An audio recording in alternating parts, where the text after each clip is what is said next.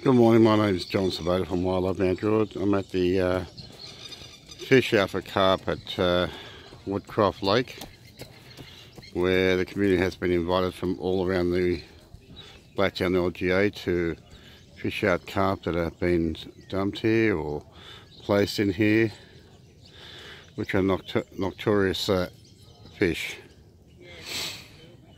At the moment,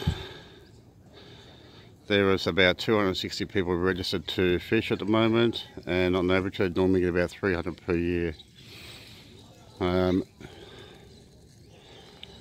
In saying that, they've only caught on average 20 fish per year, but at the moment they've probably caught over 20 this year. So this is a good event. There's some prizes to be won, and this is well organised by Blacktown City Council. As well, you've got rules you have to adhere to, and here they are.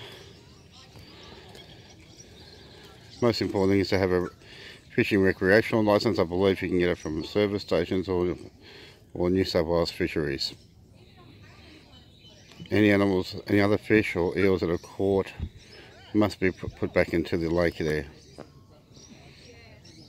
They have this as an annual event, and this is the 5th year, so let's hope that it's enjoyable. It's not as hot as what thought it would be, and the registrations are low because of the heat. Thank you very much, and have a nice day, and hope maybe you'd like to attend next year's one if you're not here today.